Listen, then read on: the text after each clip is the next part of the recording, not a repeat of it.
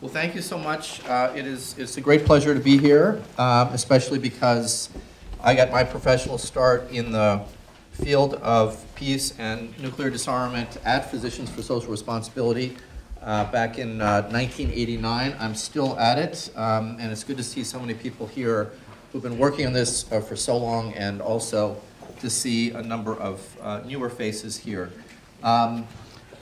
Ira Helfand and I are going to try to provide an introduction to the nuclear dangers that we face today, but also talk a bit about what we can do to move forward. Because this is not a problem that we can't solve, as I'll describe. But first, I want to just remind us all about why we're talking about nuclear weapons.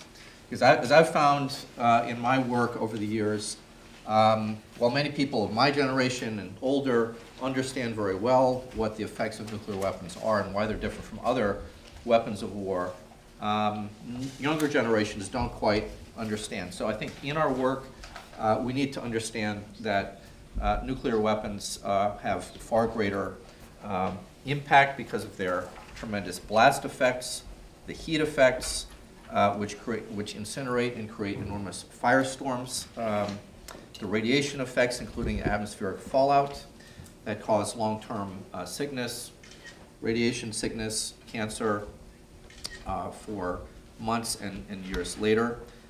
If used in large numbers, as in dozens or hundreds, they would destroy small or even large countries and create vast climate effects. And Dr. Helfand will probably talk a little bit about that.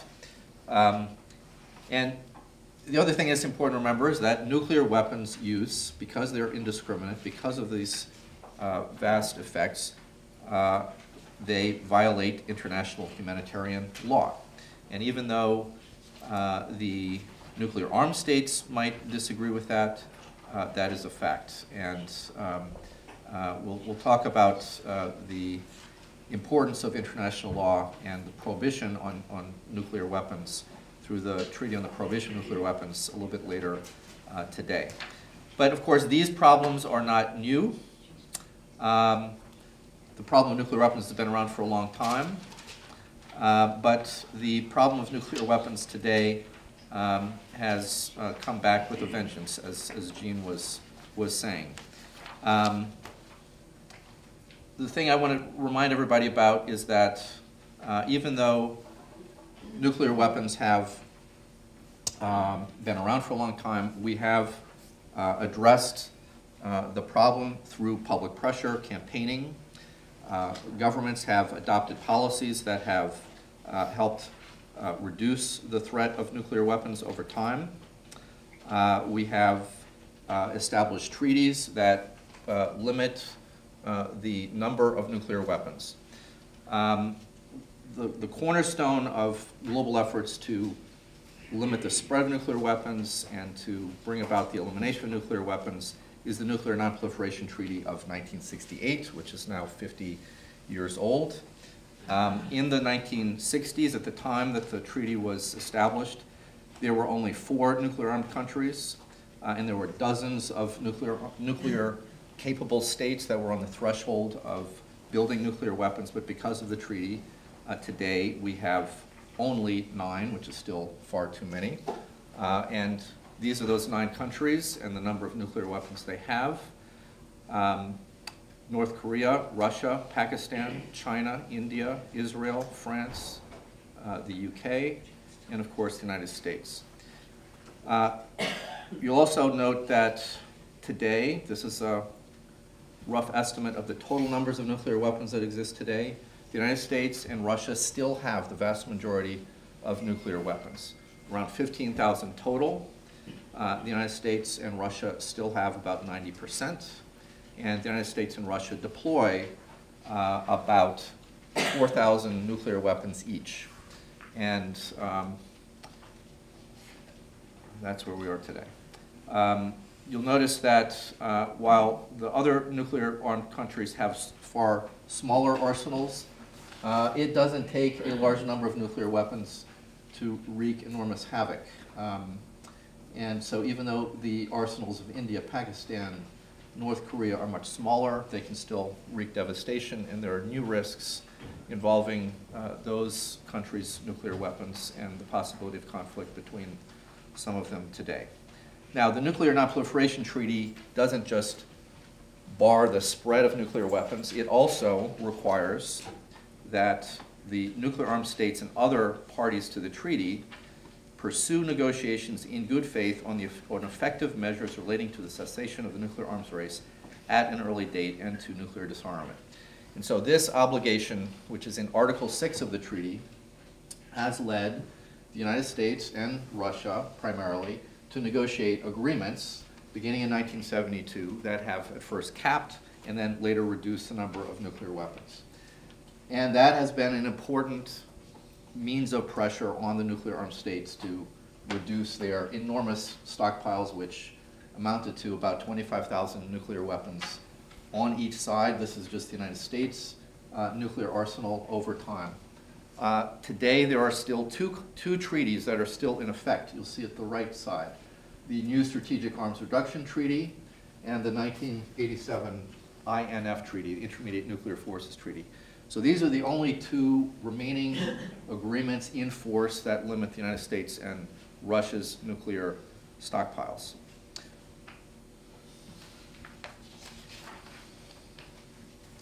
Now, the other thing to remember is that in addition to those treaties, we have other agreements that reduce the salience and have reduced the spread of nuclear weapons, including nuclear weapons free zone treaties that exist in Latin America, Africa, the South Pacific, Southeast Asia, and Central Asia. And in 1996, the world's states came together to negotiate the Comprehensive Nuclear Test Ban Treaty, which bans all nuclear test explosions, which were the engine for the development of new and more deadly types of nuclear weapons. And today, even though that treaty has not entered into force formally, 180 some states have signed the treaty, and every nuclear armed state, even North Korea, has stopped nuclear testing. And then, very importantly, last year in 2017, some 120 states came together to negotiate a complete ban on the possession, development, transfer, use, and possession of nuclear weapons, the Treaty on the Prohibition of Nuclear Weapons. And that came about because of frustration with the fact that the nuclear armed states have not fulfilled the obligation in the Nuclear Non-Proliferation Treaty to end the arms race and pursue complete and total nuclear disarmament. So let's talk a little bit about today's nuclear dangers. And I'm glad that this little prop came along because it relates directly to this slide. So one of the problems that we have today is that the United States and Russia still have some 800 nuclear weapons on each side that can be launched by either President Trump or President Putin in a span of about 10 minutes. What happens is one of the other presidents is presented with information that a launch has been detected from Russia. We believe it may arrive in about 20 to 25 minutes. Mr. President, you have a decision to make about whether to launch all of the United States' available nuclear weapons. The president has probably 2 to 3 minutes to make this decision. He is presented with the nuclear football by an officer who follows the president all the time. President Putin has a similar scenario, similar setup. And the existing U.S. nuclear strategy calls for a retaliatory response upon the notification of an attack upon the United States. Why? Because the United States strategy says that we need to be able to retaliate against whoever attacks us with nuclear weapons. And if we don't immediately launch the land-based ballistic missiles that we have about 400, we're going to lose them. And it will diminish our retaliatory capability. This is a monstrous and dangerous situation. There have been multiple occasions upon which there have been false alerts, and by good luck, sometimes by the intervention of a single individual, neither President of Russia or President of the United States has hit the proverbial red button. So this is one of today's nuclear dangers, and the president, who shall not be named, of course, has a more impulsive streak than past presidents. We should have been worried about this problem with Obama, W. Bush, but especially with the current president. Another problem that we have today is that we are now spending, and Russia is now spending, enormous amounts of money on recapitalizing the existing nuclear stockpile and the weapons that deliver, or the delivery systems for those nuclear weapons. We're talking about a new fleet of submarines that can launch ballistic missiles. We're talking about air-launched cruise missiles. We're talking about new long-range strategic bombers. We're talking about an entire new fleet of land-based intercontinental ballistic missiles, upgrades and extensions to existing nuclear warheads. The total cost for this is estimated to be, over the next 10 years, roughly, about $355 billion, but over 30 years it's going to be in the vicinity of about $1.2 trillion, and that's before you take into account inflation. So that is an enormous amount of money. People at the Pentagon are themselves very concerned about these high costs because it's going to rob from other defense programs. They've got to make some choices between guns and guns. And this is an unsustainable kind of program. It's also unnecessary because the United States and Russia don't need to maintain 1,400 deployed nuclear weapons in order to deter the other side from launching nuclear attack. Now, another key problem with the current situation, another key challenge, I'm going to go back to this slide about the reductions in U.S. and Russian nuclear arsenals, is the New START Treaty of 2010 and the INF Treaty of 1987 are in deep jeopardy. The new Strategic Arms Reduction Treaty is going to expire on February 5, 2021, unless President Trump and President Putin agree to extend the treaty by a period of up to 5 years. This is a question that's up in the air. President Trump has said that, and his people have said, we're still evaluating whether to extend it. President Putin has said, I want to begin talks on extending the treaty. And if they don't do this, and the Intermediate Nuclear Forces Treaty is terminated by President Trump, as he has threatened because of an allegation about a Russian violation of that treaty, we will have no legally binding limits on the world's two largest nuclear arsenals for the first time since 1972. So that is a severe problem because of one of the things I just mentioned, the ongoing programs to upgrade the US and the Russian nuclear arsenals. If there are no treaties to cap the arsenals, the costs could even go higher. And there would be, I'm quite sure, new proposals from the Dr. Strangelows in Washington and Moscow for new types of systems to deal with this unregulated nuclear arms race that could be underway, including new land-based intermediate range missiles in Europe, which is what the Intermediate Nuclear Forces Treaty prohibited. Now, we have another problem to mention, and then I'm going to start getting to some solutions, which is North Korea. So these are a few comments from a year ago, the fall of 2017. We were quite close to a nuclear war with North Korea. North Korea had been for years pursuing development and testing of ballistic missiles. They had conducted up to that point 5 nuclear test explosions. They had a small nuclear arsenal, and they were very close to being able to develop the capability to deliver nuclear weapons across the Pacific Ocean to hit targets in the United States. This was leading President Trump to threatened to totally destroy North Korea. Threats of fire and fury. He was trying to put maximum pressure on North Korea through a sanctions regime in order to bring them to the negotiating table. Got to the point where the Republican chairman of the Senate Foreign Relations Committee was warning about World War III. Now, what happened? Luckily, the president of South Korea, Moon Jae-in, used an opening created by the Olympics in February of 2018 to invite North Korea to come. That led to a North-South summit, which led to an invitation from Kim Jong-un to President Trump, and they met in Singapore.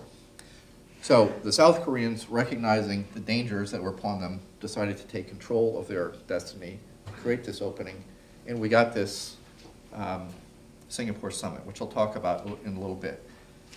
But my point here is that this risk of a conflict with North Korea is still there, even though there's now a dialogue going on. And if that dialogue does not produce some results soon, we could be back to a situation in which we have threats of fire and fury. So, a few thoughts on how we can address these issues. The first thing to remember is that we shouldn't sit here and get too depressed. We need to get out there and organize. This was an old bumper sticker that actually existed in 1982 that was on my mom and dad's car that I drove around in. So I believe in this bumper sticker slogan because it works. So the first set of things I would suggest that we think about as we go forward is what can we be doing to reduce the nuclear tensions that I talked about and reduce the role of nuclear weapons in U.S. and other countries' foreign and military policies. So one of the things that's essential, it's basic, is that we need to think about how we can, as citizens, encourage our leaders to reaffirm the idea that nuclear war cannot be won and must never be fought. This is actually something that came out of Ronald Reagan's mouth, and in 1985 he and Mikhail Gorbachev, former president of the Soviet Union, issued this statement at a summit conference. This is something that President Trump and President Putin could do when they meet later this month in Argentina or at some other time. Another thing we need to do is move away from launch under attack policies, which, as I described, are exceedingly dangerous. We also need to, as the new Congress convenes, think about ways in which we can encourage the new Congress to eliminate the Trump administration's proposals for new and more usable nuclear weapons.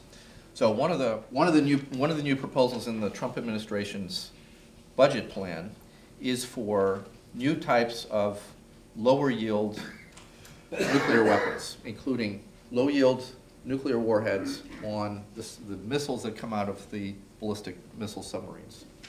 Now, if you're Russia and you see a strategic submarine launching a missile coming out of the Baltic Sea or the North Sea, you're going to think that this is a high-yield warhead that is the first part of a massive attack against you, and not a low-yield warhead intended for a low-intensity conflict in the Baltics. These kinds of weapons are designed to fight a quote-unquote limited nuclear war, and as most people will understand, once you start using nuclear weapons, there is no guarantee that there will not be a retaliation from the other side and an escalation to a full-scale nuclear war. So this is a very dangerous kind of policy, a dangerous kind of weapon. So, as I was just saying, we have more nuclear weapons than we need for deterrence. And we need to also remind our policymakers, why do we have such a large nuclear arsenal? How can we reduce the costs? We also need to be thinking about how we can extend the life of New START. This is, as I said, a decision that President Trump and Putin are going to be making. How we can encourage other nuclear armed states to become involved in the nuclear disarmament process. We also need to be pushing our policymakers to be pursuing and supporting smart diplomacy on denuclearization with North Korea. Now, as I said, there was the Singapore summit in May of 2018. Since the meeting, the historic meeting between Trump and Putin and Kim, which I think was a very good idea. There has not been new progress on denuclearization and peace on the Korean Peninsula. What happened shortly after that summit was that North Korea stopped ballistic missile testing and nuclear testing, and the United States decided to stop military exercises with South Korea. That has helped create a good climate for negotiations, but the two sides have been at odds over who goes next. The United States is arguing that North Korea needs to take the next steps on denuclearization. They need to put forward a full inventory of their nuclear and missile arsenal before the United States will ease sanctions or agree to a declaration on the end of the war. The North Koreans say, hey, we have exercised restraint. It's your turn to begin moving towards peace. So the two sides are at loggerheads. There has been no progress since May. There's going to be another summit, likely in the early winter of 2019. It's very important, in my view, that there is some progress through action-for-action steps, a little bit on each side, in order to move this process forward. And keep in mind, the denuclearization of North Korea is a long-term prospect. This is not going to happen in 2 years. It's not going to happen before the Trump presidency is over. It's a multi-year process, but we can and need to make some progress to advance the cause of denuclearization and ultimately a peace treaty on the Korean Peninsula. So finally, let me mention the importance of the Treaty on the Prohibition of Nuclear Weapons, which Bill Perry, former Secretary of Defense, has said, and I think this is important, the new Treaty on the Prohibition of Nuclear Weapons is an important step towards delegitimizing nuclear war as an acceptable risk of modern civilization. Other countries throughout the world are asking, and many people are asking, what is the United States and Russia? What is India and Pakistan? What is China and North Korea? What are they thinking about when they continue to pursue nuclear weapons and insist that these weapons are part of their, essential to their security? And this treaty presents an alternative to the mindset that nuclear weapons are essential for security. And it is an argument that says nuclear weapons are actually illegal, immoral, and we need to move quickly to eliminate them. Now, the problem with the Treaty on the Prohibition of Nuclear Weapons, in my view, and maybe others will offer other views, is that it will not, in the short term, address some of those risks that I have described. The policies of the Trump administration, the costs of spending on nuclear weapons, the crisis with North Korea. But it is an important long-term, part of the long-term solution, and something that I think many people need to think about working into our activism here in the United States. So I'll leave you with a couple of thoughts here from one of the co-winners of the Nobel Peace Prize, Setsuko Thurlow, who said, and this is crucial, no one can solve this problem alone, but together we can change things for the better. And she said that in response to an interview from somebody who I think is very important for the future, my daughter, who interviewed her last year as part of a school project.